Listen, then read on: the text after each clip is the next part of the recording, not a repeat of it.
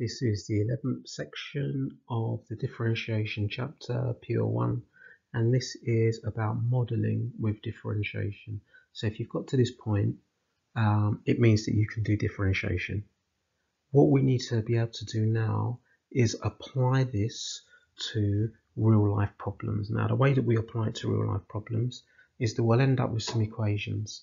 Okay, we need to put those equations together so that we end up with an equation with just one variable. Okay, so let's write some steps down. So the first thing we need to do is to put the equations together to get just one variable. Okay, so just one thing that can change. So we don't want equations that have got radius and area and volume in all mixed up. We maybe just want an equation that just has radius in, or just has a length in, or just has an area in, to allow us to differentiate it. Now, why would we differentiate? Because we want to find a maximum and minimum values. Okay, so differentiation allows us to find the minimum or maximum values. Okay, because that's when, for example, when dy dx is 0, okay, that's what we call a stationary point on a curve, on a graph, and that happens when either it's a maximum or minimum, or maybe when we've got what we call a point of inflection. But there are ways of showing whether what we've got is a maximum or minimum. So you see we've got a picture here of like this water container, and V stands for the amount of volume in the container, and that volume may be given like as pi r squared h, something like that. And what we can do is we can differentiate the volume, let's say with respect to time. So if we end up with an equation which is V equals, I don't know, 8t squared minus 4t, then we can differentiate that and get dv dt, and get something like 16t minus 4, and we can use that to work out at what time we have the maximum or minimum volume. And what we'd do, we'd maybe set this up equal to 0 and find the value or values of t when we get this minimum or maximum volume. So for example here it will be 16t equals 4, so that means t equals, we need to be careful here, it wouldn't be 4, it'd be a quarter, or 4 over 16. So that we can plug it back into here and work out what that volume is at that time. But the key things with these questions is that you have maybe two equations that need to be put together. There's normally a variable that you need to eliminate, and then use differentiation to work out the maximum or minimum value. Given that the volume V of an expanding sphere is related to its radius by the formula V equals 4 over 3 pi r cubed, which is the formula for a sphere, find the rate of change of the volume with respect to the radius at the instant when the radius is 5 centimeters. Now, if you're not sure what to do, just read the sentence. The sentence will tell you what to do. So find a rate of change of volume. So you could think of the letter D as meaning change, and it does mean like a small change. The change in volume with respect to, so you could think of this as meaning with respect to, or even over, the change in volume with respect to the radius, in other words, this dr. So you could think of this, so this means change again, That statement actually means the change in volume over the change in radius. How does the volume change as the radius changes? Right now, we have V equals 4/3 pi r cubed. So we differentiate this with respect to r. Now remember, pi is just like a number. It's a constant. So you treat it like a number. So when you do 4/3 pi times by 3, you end up with 4 pi r squared, which is interesting because that's actually the formula for the surface area of a sphere, 4 pi r squared. So we've worked out what dV dr is, and we need to work out the rate of change when r is 5. So all we need to do is substitute in r equal to 5, and we end up with 4 pi times by 5 squared. So that'd be 25 times by 4, 100 pi. So we can leave it like that, or we could actually multiply it out and give the answer to 3 significant figures. Now we need units. Now the easy way to find the units is to look at what you've written down here. Now what's the units for volume? We're given that, so that's centimeters cubed. Okay, what's the units for the radius? Well, we're given that it's centimeters. And you can also think of this line as meaning per. So the units for our answers, it's always important you put the units, are centimeters cubed per centimeter. Yeah?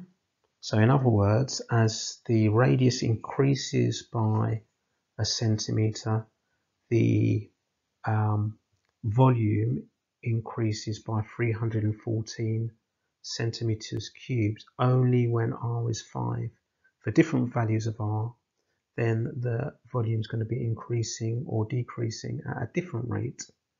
Okay, but if you look at the units that are given in question and look at the units you have here, that will tell you the units you get for your answer: centimeters cubed per centimeter.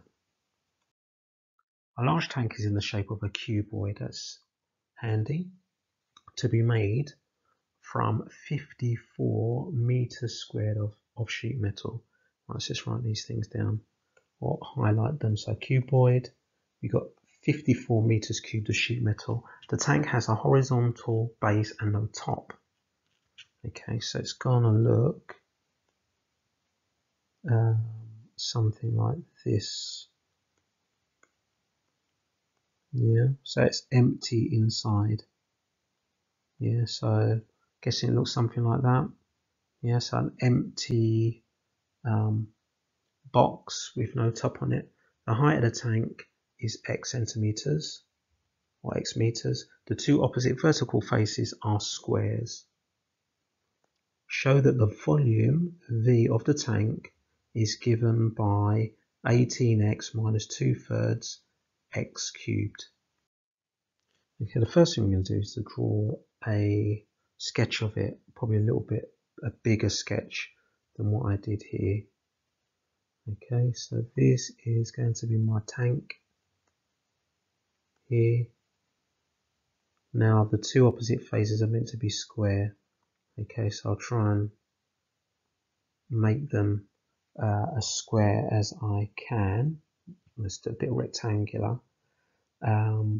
Horizontal base, no top. The height of the tank is x centimeters. So this is x here. So if these are squares, that means that this length is also x. But we're not given the width of the tank. Okay, I'm going to use a different letter for the width. Let me use W for the width of the tank.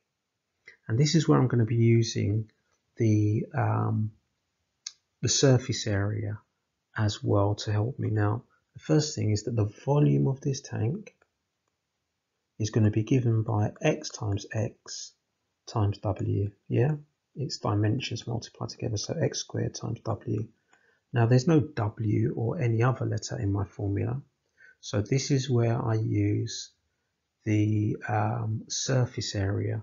Now basically I am told that I have 54 meters cubed of sheet metal has made this box. So the surface area is 54 meters cubed. Now these dimensions are in meters. So what's that going to be? Well, let's work out, let's try and color it in. So this face here and this face here, their areas are x squared. So the two end faces are going to be 2x squared for one face, x squared for the other face. Okay, let's do the faces at the front, so this one,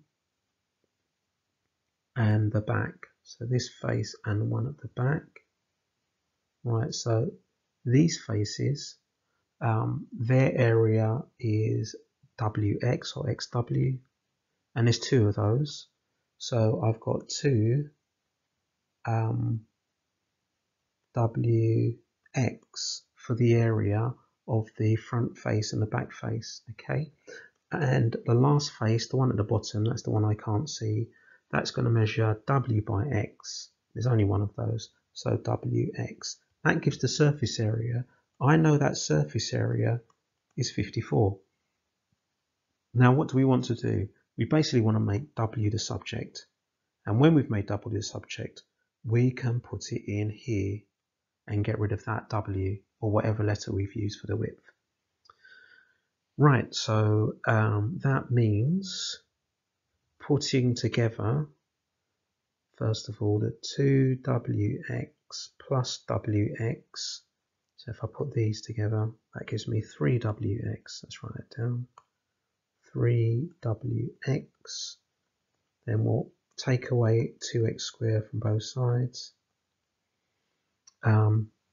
Because we want W as the formula, the next step would be to divide both sides by 3x. So I will have 54, or let's write W equals 54 minus 2x squared over 3x.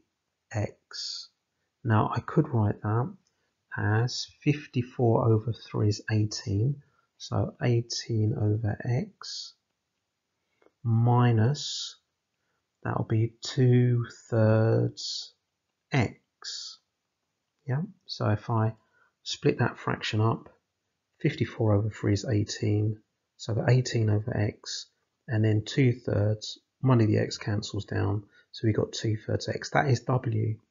So that is going to go into this equation here, so I can eliminate W. So my volume is equal to x squared times by this 18 over x minus 2/3 x, and if we work that out, that will give us 18x minus 2/3 x cubed.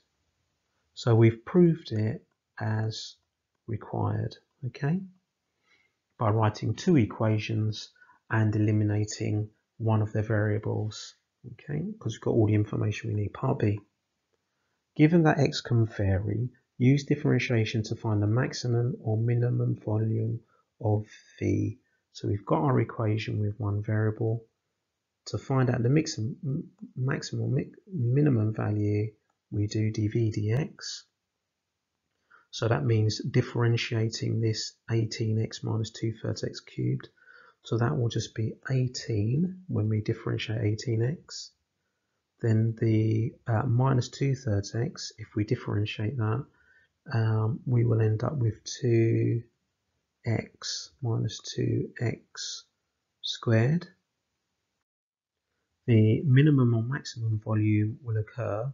So min or max is going to occur when dv dx equals 0, when we've got that stationary point on our curve. In other words, when 18 minus 2x squared equals 0. So that will give us 2x squared equals 18, which is x squared equals 9. So x is plus or minus 3, but since we can't have a negative length, x will be 3. Now since we want to find the volume, we're going to take that x equals 3 and put it into the formula for the volume. So that volume is going to be 18 times by 3 minus 2/3 times by 3 cubed. So let's do that. 18 times by 3 minus 2/3 times by 3 cubed, and we get 36. So 36 meters cubed is going to be either the maximum or minimum volume. Part C, justify that the value found in part V is a maximum. So the way that we do that, we differentiate a second time.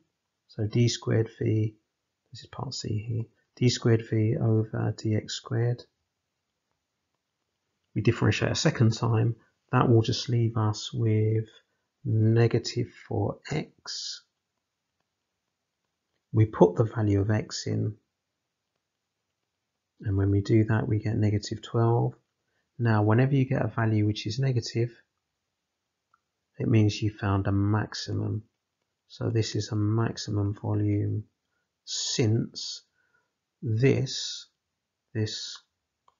second derivative is less than 0. So less than 0 means you found a maximum. Greater than 0 means you found a minimum. Okay, you should now be able to do exercise 12K on pages 281. So just to quickly recap, it's all about eliminating a variable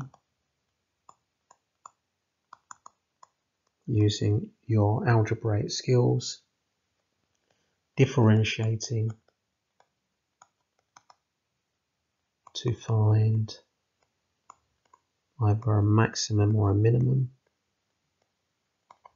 And if you want to prove that you've got a maximum or a minimum, then the second derivative will help you do that. Derivative.